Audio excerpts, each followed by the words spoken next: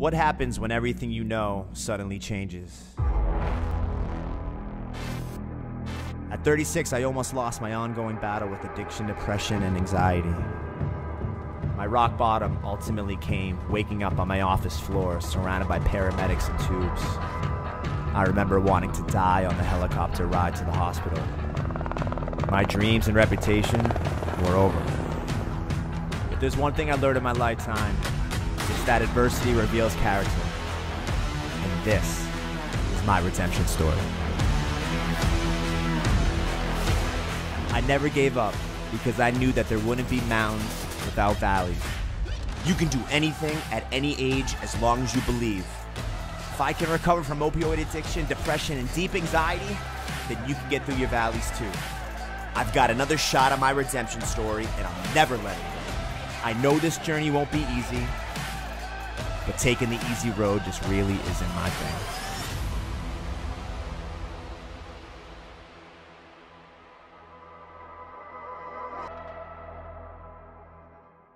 Welcome to the Indoor Cycling channel, the global community for indoor cycling and spinning.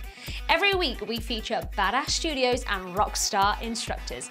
And you also get spin classes absolutely free. So hit the subscribe button to avoid missing the world's greatest studios and instructors. And don't forget to like and share.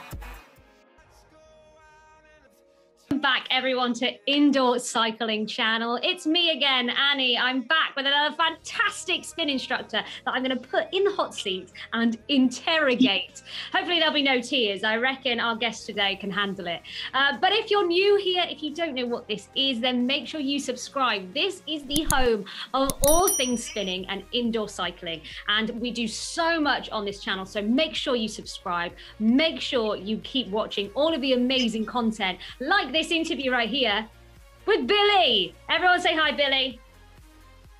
Hi, how are you? Nice to meet you, everyone. Thanks, Annie, for having me. Not a problem. It is our pleasure. So I always like to start off with the easy questions, easy win, and then bully you a little bit later on down the line. So first things first, where do you offer indoor cycling? So I offer indoor cycling in a town called Natick, Massachusetts. It's about 25 minutes west outside of Boston. And it's a small town outside of Boston. And yeah, close to the Chestnut Hill area. And it's brand new, just started about 3 months ago. Fantastic. Now, everyone, we did have a little bit of a conversation prior, so I kind of know a little bit about Billy, and we spoke about the area, and you said it's quite saturated in your area. How big is spin in your area? It's very big, and it's growing. There are a bunch of other studios that do very well, other companies, other brands that have started, within the last 5 to 7 years and already have multiple locations. So it is very popular. And even with the pandemic, it's even gotten more popular. People have purchased their Pelotons and I'm really excited about the opportunity because it was popular as is spinning and it's continuing to grow. But like I said, I think the pandemic forced people to get their Pelotons, try it at home. But now that it's healthy to get back out there, they want that indoor studio experience. And so I think I'm opening at the right time. Yeah. Fantastic. Well, I think that because like I said, I was digging into what you do and you want to be a little bit different. You don't want to be a run-of-the-mill, dare I say, cycling studio. You want to do something a little bit different. So tell me, what is the ethos of you and your company? So I only can be myself. I only can be my authentic self. And before I started my own company, I worked for SoulCycle. I was a SoulCycle instructor, and I learned so much about the industry that way. They were the industry leader. And like I said, there are a bunch of other studios in or around where I teach. However, when I was teaching at SoulCycle, I found that people were coming in with 200, 300, 400 rides, even 1,000 rides for a few people. And I really wanted to find the next step. I saw the writing on the wall. I saw how popular this was becoming. And I knew how new the industry was. Boutique fitness, spinning, it's only 10, 15 years max. And there's so much room for growth, in my opinion. So I said, you know, Billy, you're an athletic rider. You've worked your way up. You're an athlete. You like to challenge yourselves. Why don't you find your niche, be yourself, and offer the next level advanced class? In my opinion, a lot of the other spin studios out there that are fantastic, that are doing well, are the Walmart necessarily, or the Costco. You know, they're the name brand. You know, they cater to everyone, which is fantastic. Absolutely. But I really wanted to give something, to offer something to that next level rider who wanted to be pushed. In my background, I was, before becoming a spin instructor, I was a high school administrator and a high school coach. I coached many sports. And I really wanted to coach my riders like a coach would coach on the sidelines. You know, find your inner athlete. Let's work hard. Always with a smile on my face, but maybe just a little more intense, you know, and just pushing you that extra step, because I want you to get better every class. So if you follow that model, by the time you hit 100 rides, 200, 300, 400, you are going to be looking for something different, the next step.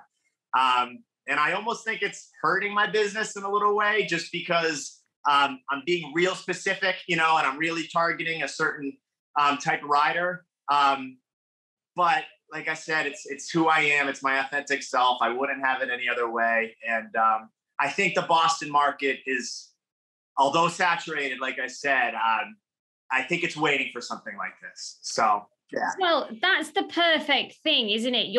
There are so many locations that are only just discovering spin, that there's only like one gym that offers it, you know, in the back room or whatever. But when you're in your situation where it is so popular, there are so many people are going to want something a little bit different.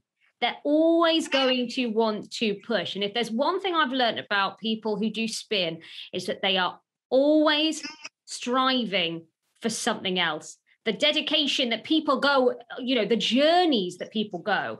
And so you and your niche, I say niche, you say niche. There you go. English. Is you and your niche, I'll translate for you, is the next step. So saying that, a lot of people don't know what that next step is. What is it that you do that is different? Sure. Okay, so I like to go rogue sometimes. A lot of playlists and a lot of class structures they follow a curve. Okay, where you start kind of slower with some resistance, and as you go, you take a little off, and you follow, and then you finish fast till the end. I like to surprise my riders. I like to offer a different experience every class. I like to go a little faster. I like to use advanced choreography. I like to make my class fun in a way that they see what's happening in front of them and they say, wow, this seems really, really difficult.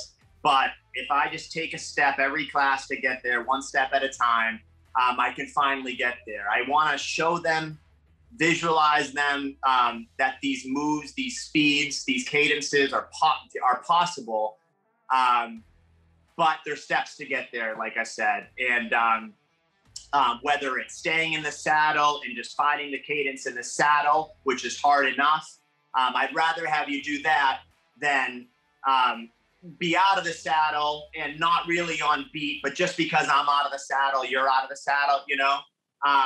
So the type of music, the speeds, resistance we use during speeds. And again, I'm a big dancer as far as choreography goes. I like challenging. Yeah, I like challenging different moves and things like that, things that people haven't seen yet before. And like I said, we have to manifest it. You have to see it first. And once you see it, then you can accomplish it. So I kind of want to show people some things they've never seen before. Fantastic. Yeah. So you're, excuse the pun, but you want to reinvent the wheel, let's say, which is what I'm totally on board with. I used that one before. Yeah. Exactly. Yeah. Like, oh man, we're on the same wavelength. We know. Okay. So I want to touch on something that you brought up, your coaching. So what is your coaching history? Because obviously that all plays into motivation when you're in that studio and on that bike. So what did you do and what's kind of your styling?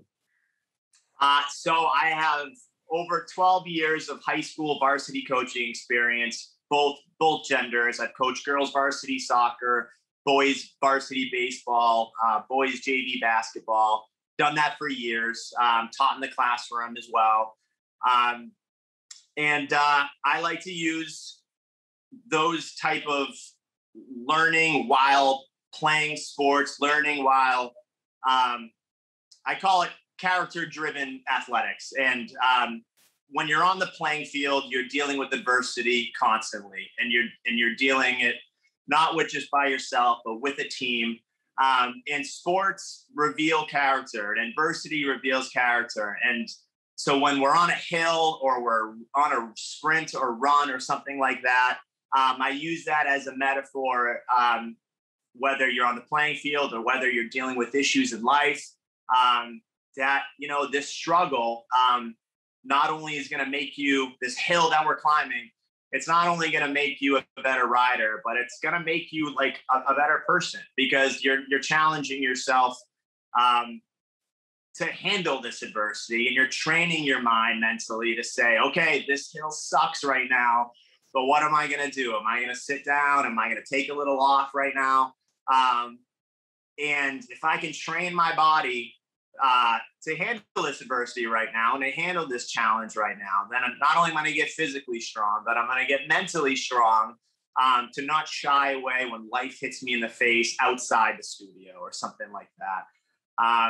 I like to call my classes, trainings or practices rather than classes, if you will, because that's what it is. When that door closes, you're there with your team. You're pushing each other in a way, you're competing with each other in a way, but not in a rivalry type situation. It's more of, we know how to practice together as a unit, and we know how to push each other a little bit. And it's only going to make us stronger. And even though we're racing together or riding together, we all are on our separate individual journeys. We're all on different wavelengths as far as skill and abilities and things like that. But the one speed and the one thing we can control, the two things we can control, is our attitude when we're in the room and the effort we put forth. And yeah, I love that. So to me, it's somewhat like a team, and coaching, having that background, being the leader in the room, and coaching in a team environment, it definitely is related to me. So yeah. Definitely. Now, what I want to know, because I'm trying to think of parallels of like past life and now, because obviously coaching a team of kids who are figuring out so much in life. And I always think in some ways being a kid was so much easier than adulthood. Adulting is very difficult. But obviously in a kid's eyes, when they're trying to play in a team, they're trying to handle their social life, they're trying to be popular at school and get all the right grades and all of that stress that's on their shoulders. What do you think we can take from your experience with those kids, and how did they deal with it? And how can that translate to the people who are trying to push themselves that next level? Maybe they've got something going on at home, but they're in your studio, they're pushing. How can you relate the two? What have you learned from those kids that you can part on us as adults who don't know what's going on either? Sure. So as a coach with these kids, I would spend more time with them than their teachers would. When you're in a class with a teacher, you're with them for 45 minutes a day. That's about it. They were with me for 2-3 hours a day at practice, bus rides to games on weekends, things like that. So I was an athlete myself as a kid, and I learned more from my coaches and learned from being in that teamwork and sport environment than I actually did in the classroom. And, you know, these kids are going through so much as far as, you know, school, personal life, trying to think of their future, their goals and things, that when they're with their coach and they're playing something, and again, they don't choose to go to school. They have to go to school, but they do choose to play that sport. They do want to play that sport. They sign up. So they want to be there, and they want it to be a release. They want it to be a valuable experience for them that they enjoy, but they also can gain so much from. It's exactly what I'm trying to do in the room with my adults. Life is hard for everyone. We're all fighting a battle. We're all dealing with some sort of adversity. And I call it an escape, the room. One thing we haven't discussed about that is very prominent with me, I am a recovering heroin addict, and I am sober now. I have to, I know, that's a big thing. Just casually drop that in. Okay, interesting. We'll talk about that in a minute. Sure. And I know that was a big one. And I'm open about it because it's such a hurdle that I've overcome. And I talk about it in class a lot, and people respect that about me. And one of the steps that I do, another pun, is I go to meetings a lot. And meetings are where people, these are AA meetings, if you will. And this is where people can go 1 hour of the day, 1 hour of the week, put their problems aside and just talk about what they're dealing with. And people that are going through the same thing, like-minded experiences, get so much release and so much peace, if you will, from that 1 hour together. Again, I like to parallel that to my classes a little bit, where for 1 hour of the day, 45 minutes of the day, guys, you can come here, okay? You can set your problems aside, all right? The one goal, the main goal out of this class should be to grow, to take one step further for progress. Progress, not perfection. It's one of our big quotes in the AA thing. And what I preach is I just want whatever it is, if it's physically, if it's mentally, spiritually, or anything, if you can improve on one little thing, then you've done right. It's a good investment of your time. And like I said, this room, this class, it's always there for you, just like a meeting will be, always there for you. We're always going to welcome you, no matter what mood you're in, what wavelength you're on that day. We're always going to welcome you. And it's simple. The one goal is we just want to make you happier, and we want to make you healthier in one aspect of your life somehow. So, yeah. Wow. I mean, I'm all about that.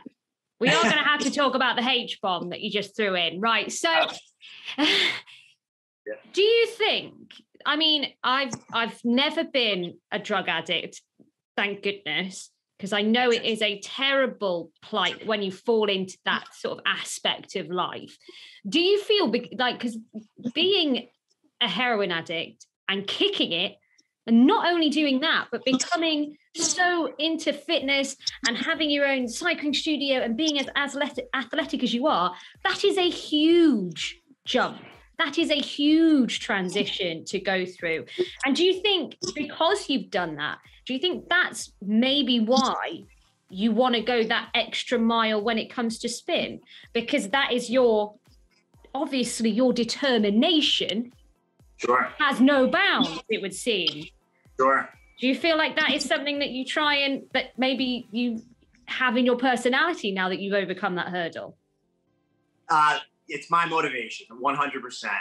Like I said earlier, we're all fighting some sort of battle. For me, it's addiction. For others, it can be eating disorders. It can be problems at home with relationships or anything like that. But that's my why, if you will. And it all comes down to self-control. It all comes down to discipline. It all comes down to willpower. And it's all, like I said, relative. Not all of us are drug addicts and things like that. But we've had to overcome something that's been very tough on us. And yeah, that is one big aspect that I think has made me strong in my career as a spin instructor, and has been motivating me to take the next step to open up my own studio. Because at the end of the day, my why is I want to help people as much as I possibly can. And like I said about authenticity, I preach about authenticity all the time. That's my story. That's who I am. We all have a story. We all can learn from each other's story. I preach about that constantly, and it's almost a shame not to open up, not to talk about what your experiences are, because no one can. If not, no one can really learn from them. You know.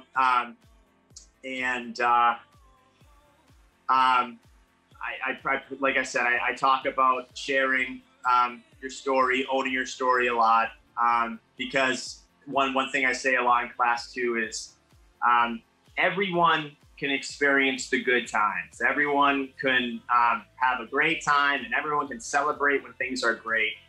But what establishes, in my opinion, who we are as an individual and what our character really is how we handle the bad times and how we handle the obstacles and the struggles in our lives, because we're all going to deal with them. And you know, I'm proud to be in recovery. I'm proud to be able to share my story, that I'm still here. And I really do think that I can help people around me in the world the best way by doing something I love, which is spinning, you know, but leading by example, sharing what I've been through, and just hopefully someone can relate to that, you know, and see it as inspiration, and then pay it forward, you know, share their story, and then someone can be inspired by them. And the reason I'm so open about it a lot is because I do want to have, like I said about these meetings, like how my class is like a meeting. I want to just foster this open environment where people can be themselves. They can be, you know, I want people to be authentic. I really want people to be inclusive and not be afraid to be exactly who they are and owning their stories, because again, that's really what makes us different, separates us, is how we deal with our struggles. So, yeah. Well, I mean, it's amazing that you've said this, because I love how open you are, because so many people wouldn't be. So many people would maybe, you know, not be able to embrace the demons. So many people can't embrace their own demons. But what I find very inspirational talking to you is that if you hadn't have said, I wouldn't have known, which probably loads of people watching would feel the same.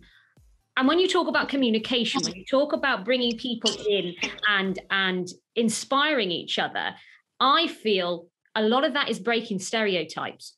We've all been born and raised to believe these certain aspects. And if someone was to say to me, heroin addict, I know the person that I jump to in my mind's eye, and that person never going to look anything like you do. That's for sure. That is not where that stereotype is in my head.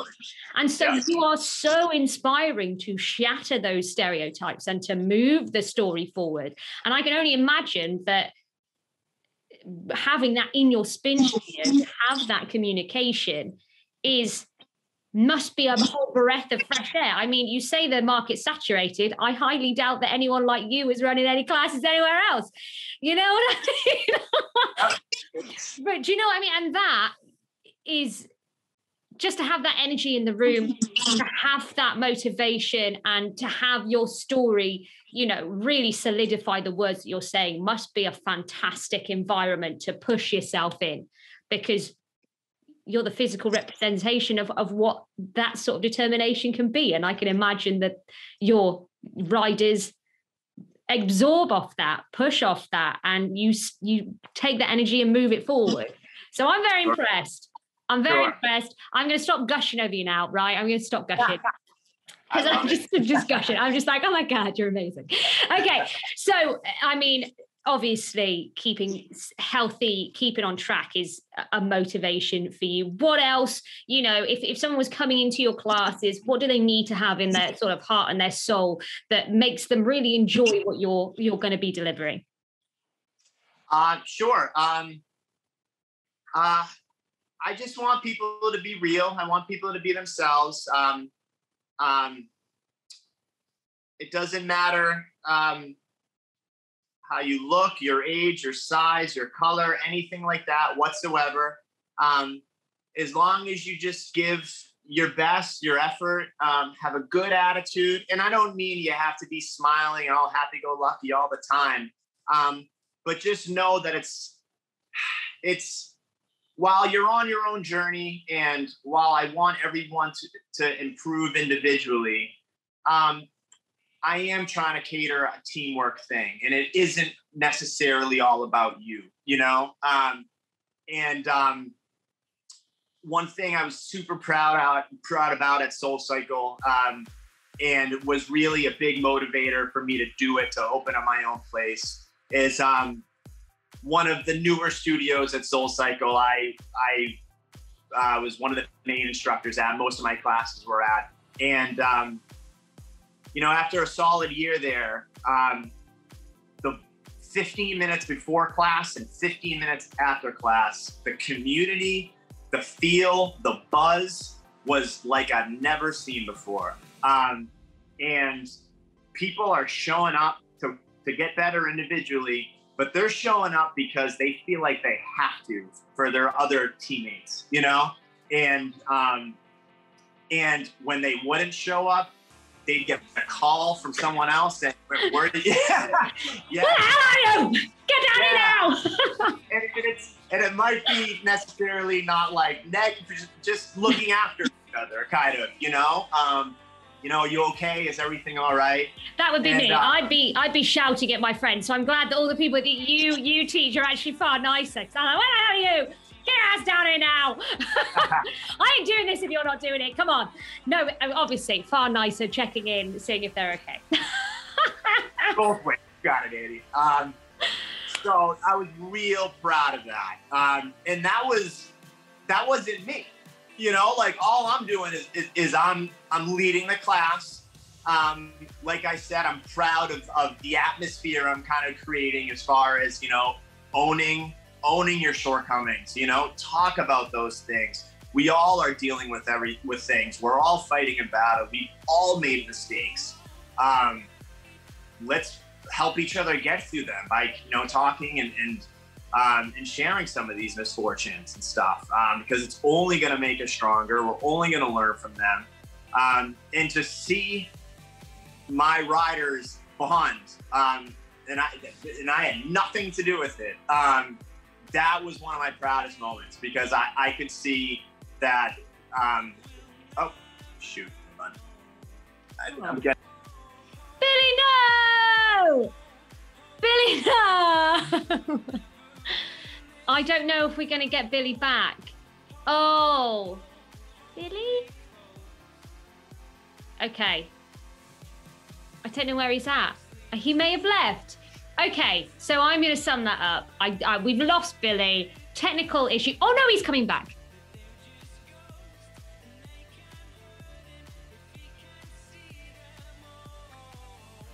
Billy, I was this close to picking up the phone, being like, where the hell are you? Why did you get back on the Zoom? Are you okay? Do you need a power charger? Do you need a bit of that? Oh no, he's gonna go again. Oh my goodness. I have it. What's going on? I have it on. At the end though. So I mean, we can call it there if you want. Well, I can finish this thought, I think. Yes, no. Sorry about that. Okay, I was talking to myself. I love it. Fine. But like I said, just to finish, I was not only are people getting an amazing workout and you know, they're helping each other and improving individually, but something stronger, something bigger is being fostered, and people are learning from each other. People are bonding. People are being inspired, and they end up going home after the workout, and they're strong, they're positive, and now they can pay it forward to their families, and they can pay it forward to their friends. And it's just momentum of positivity, positive energy, and it's awesome. Yeah. No, it sounds amazing. I mean, you are an inspiration yourself, and the fact that you can pass that forward by delivering something that is gonna reap those results, you know, going to spin in general, I think is such an amazing way and vehicle of creating groups and finding fellow friends where you wouldn't normally. And the fact that you then take that with your story, with the style of your classes, trainings. Yeah. I listen. Trainings. That it's going to foster even more of that, which I can imagine is spectacular. So I've absolutely loved this interview today, Billy. We've come to the end. I feel like we could go for another 5 hours, but maybe another time. You never know. You can drop some other massive life-changing bomb and I'll be like, oh, what's happening? But before we go, this is the time where you have to big yourself up. Tell everybody where they can find you, follow you on Instagram, all your tags, all your handles. Lay it on me. Sure. Find me on Instagram at Billy Gainez with a Z, Gainez, Billy Gainez.